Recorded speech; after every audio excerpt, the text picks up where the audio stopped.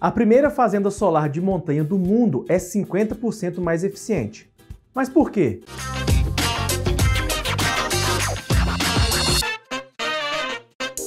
Fala, amantes da engenharia! Meu nome é Gustavo Pereira e hoje vamos falar por que existem certas vantagens em colocar painéis solares em altitudes tão elevadas. Pesquisadores em todo o mundo estão se voltando para métodos inovadores para encaixar perfeitamente a tecnologia de energia renovável em espaços que já atendem a outro propósito, reduzindo a necessidade de reservar hectares de terras para tecnologias como fazendas solares. Um dos exemplos mais recentes vem da Romande Energie, que construiu uma fazenda solar flutuante em um reservatório no meio dos Alpes suíços. O projeto ganhou recentemente o prêmio Swiss Watt d'Or para o melhor em inovação em energia renovável em 2020. A fazenda solar está localizada a uma altitude de 1.800 metros acima do nível do mar, no reservatório Lac des Toules, em Valais, na Suíça, que já serve como uma estação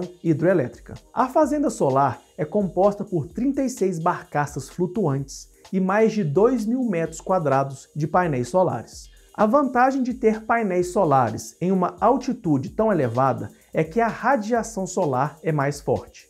Na região montanhosa, os meses de inverno circundam o reservatório de neve, que também serve para refletir a luz solar para os painéis. A Romande Energie disse que os painéis solares coletam até 50% mais energia do que as fazendas solares em altitudes mais baixas.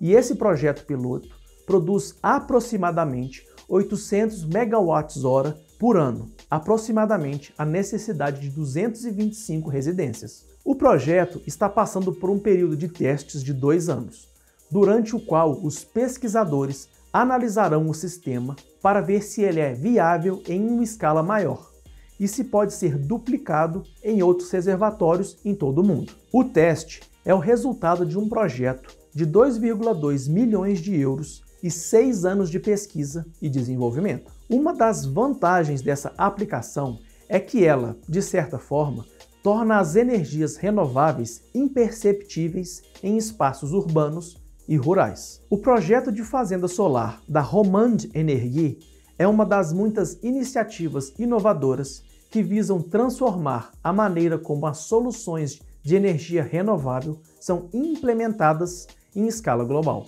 Cientistas da Califórnia afirmaram recentemente que suspender os painéis solares acima de espelhos d'água reduziria a necessidade de terras dedicadas exclusivamente a fazendas solares. Ao mesmo tempo, tal projeto evitaria a perda de água por evaporação e também manteria as células solares resfriadas, tornando-as mais eficientes.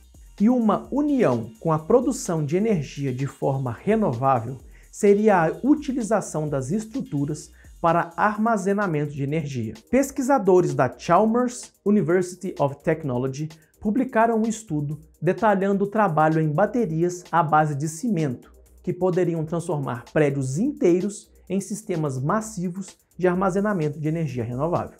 Outras iniciativas que visam tornar a tecnologia das energias renováveis imperceptível nos espaços urbanos incluem os painéis solares áureos, que têm o potencial de converter as janelas de grandes edifícios de escritórios em geradores de energia constantes. Uma startup, Alcium, também anunciou recentemente pequenas turbinas eólicas portáteis para espaços urbanos que parecem latas de lixo. Esses tipos de projetos não apenas permitem o uso mais eficiente dos recursos terrestres do mundo, mas também têm menos probabilidade de sofrer oposição das comunidades locais, pois se adaptam perfeitamente à paisagem circundante.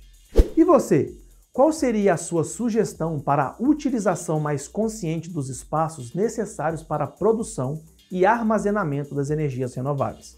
Deixa aqui nos comentários. Eu separei aqui do lado 2 vídeos que vocês podem gostar, então clique em um deles e siga em nosso canal. Se você chegou até aqui, não deixe de dar o like no vídeo, se inscrever no canal e ativar o sininho das notificações. É isso aí, meus amigos, um grande abraço e te vejo no próximo ED News.